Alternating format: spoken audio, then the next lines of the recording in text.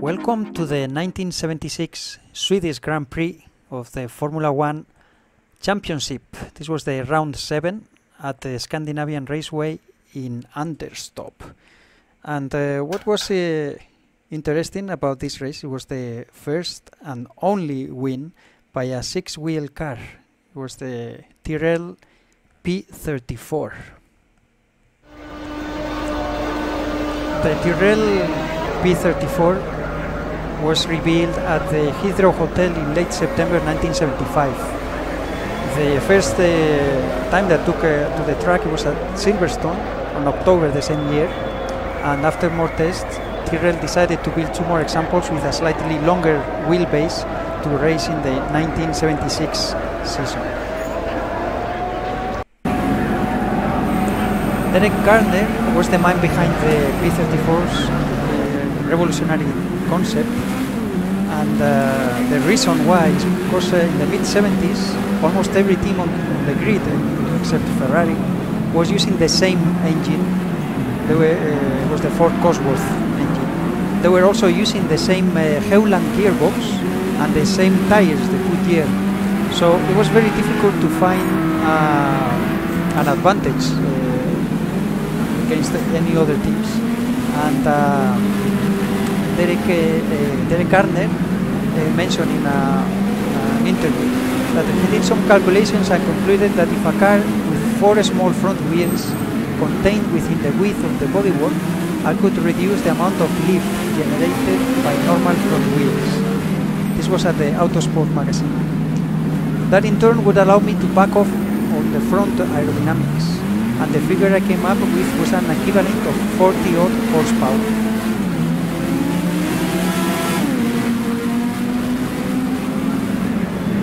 So to give you an idea, we can see here the regulations of the FIA in the mid-70s. So we are talking, this design was revealed in 1975. So at that moment, the maximum width of the front wing here was 1.5 meters. So the normal tires would be outside of the width of the wing, creating some drag in there. So that's why the P34 basic concept was to use a tire that would be small enough to fit entirely behind the wing. And this would have 2 effects. One would be to lower the overall drag, as we were mentioning, and thus improve speed on straights. And the other was to clean up overall aerodynamics, so the rear wing would receive a cleaner airflow.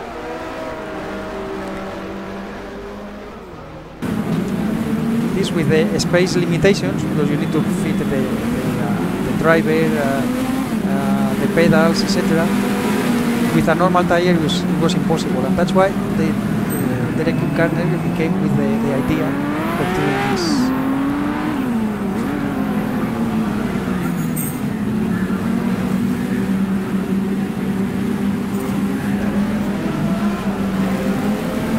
This new version with the stretch wheelbase first ran at round number 4 in Spain in the 1976 championship, and it proved very good actually. It was only 1 car raced. It was Patrick Depailler, who had to retire for some braking issues, but he did qualify for the race 11 places ahead of Jody Scheckter.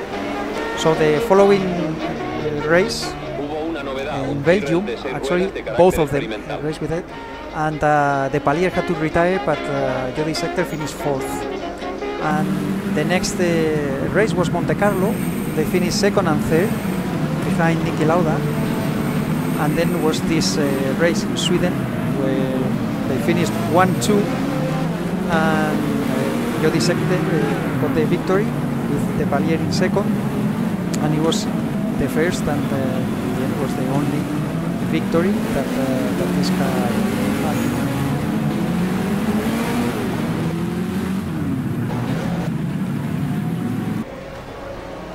Here we have Patrick Depailler actually doing some testing at the circuit, and actually the first when they unveiled the design in 1975, he had a a tall snorkel, you could say, here at the rear, on top of the engine, that it was very every car actually had it in 1975, the AirTake, but it was the FIA prohibited for the 1976 season. That's why it's really the engine is uncovered in here.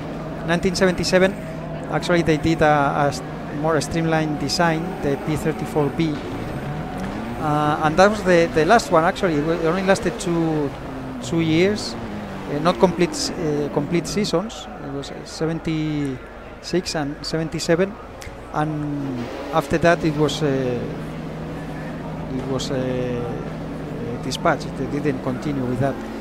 Now there were other six-wheelers. The March Engineering, Williams and Ferrari also had six-wheel cars. However, the extra wheels were at the back.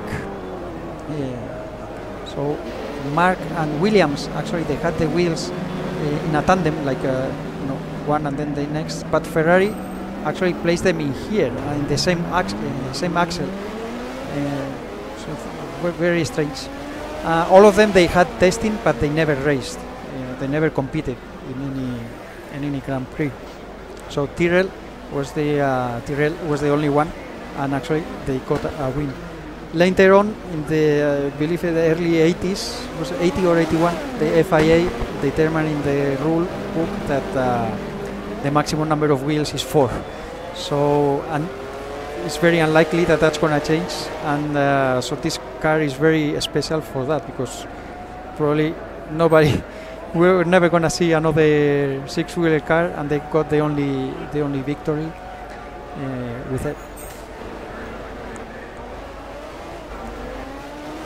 So the reason that the project was abandoned, people say that mostly would be because of the tires.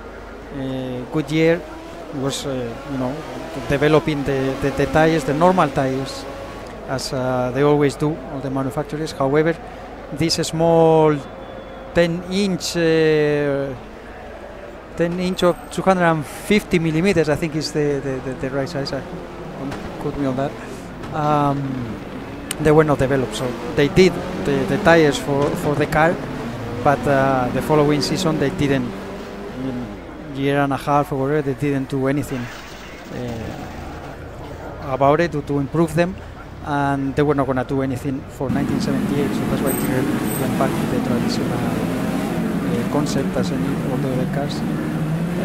Also, the P34B of 1977 was wider and heavier, and all that extra weight put a lot of pressure on the brakes, and they had some braking problems.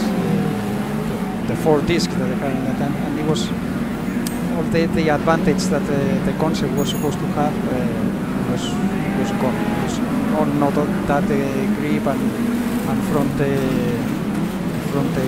handling that they wanted. But anyway, we're gonna continue to the race. Let's see if I can do as well as Jody Scheckter. We're gonna be racing with Jody Scheckter. See if we can get a victory. But just to have a look at the track that is also at the car.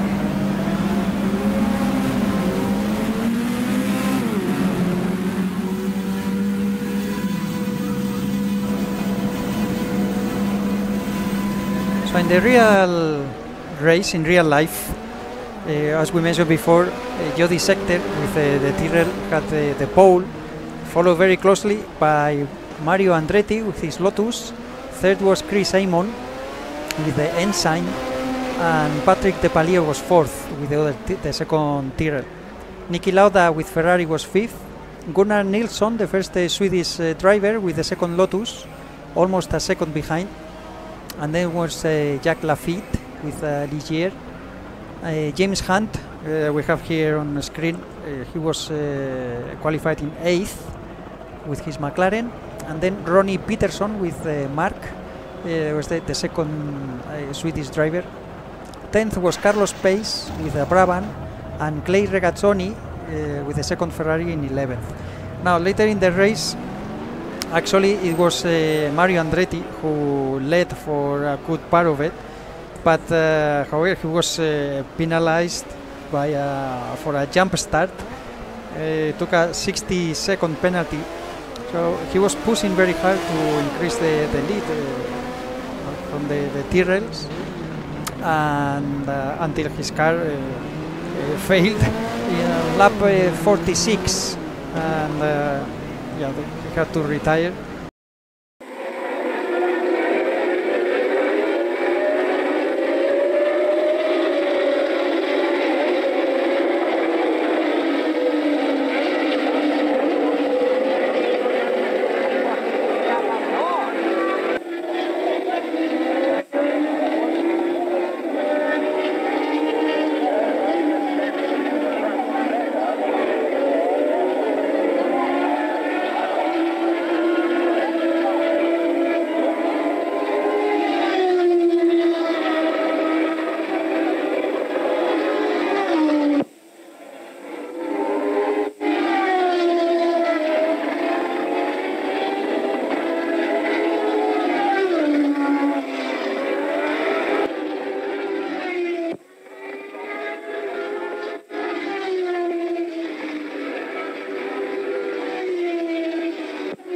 And 8 laps before that, it was Chris Simon who had a problem with his suspension and had a crash 8 laps before Mario Andretti retired.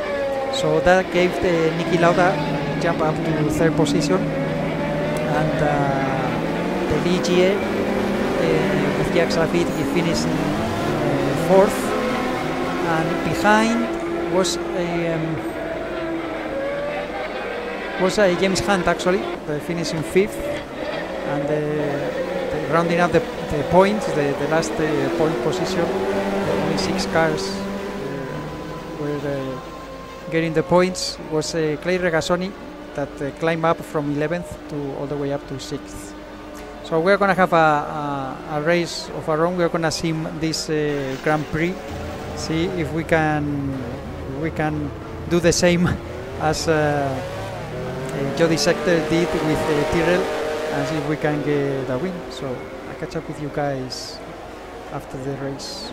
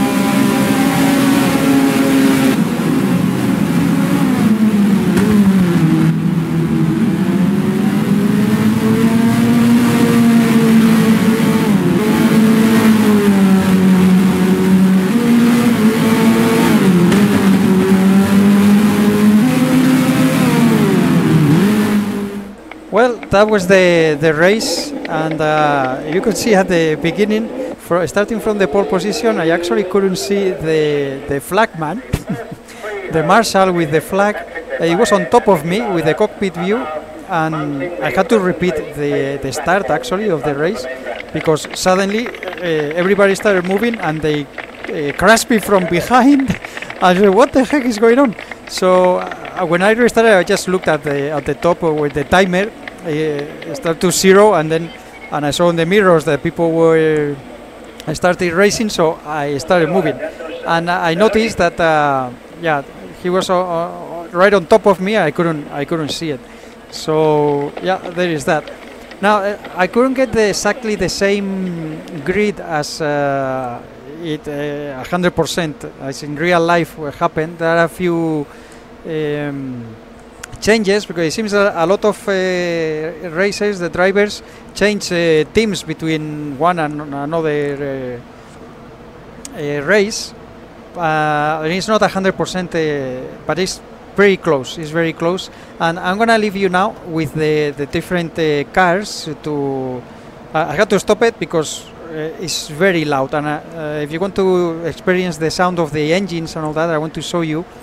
I had to stop it because otherwise, and I have to record this actually with a screen recorder. I'm using OBS, but it doesn't recognize, for some reason. I can use the NVIDIA Shadowplay, for example, and with OBS also it doesn't recognize as a game the exe of this game, so I have to do a screen recorder, so I have to go out, come back in with, you know, Control Alt Delete it's a little pain, but whatever it takes, right? So yeah, and the real life what we mentioned before, it was the Lotus of oh my goodness, what's his name? Mario Andretti, holy cow! Mario Andretti, who went on to lead the race, but he was penalized, and in the end he was pushing, and his engine broke. So anyway, I'm gonna leave you now with the cars. I hope you enjoy this. If you do like it, let me know if you would like to see something in particular. The next video is gonna be Mexico 1992. That we're gonna be driving with the McLaren of Ayrton Senna as a Mason 23, I think was the name. He asked me for that, so I'm gonna work on that next. If you want to see something in particular, hit me on the comments and let me know the year, the driver or car that you want to see, and I'll try to prepare the video for you. But anyway, thank you very much. This was Dario, and I hope to see you soon with the next one. Leave you now with the engines. Mind your ears.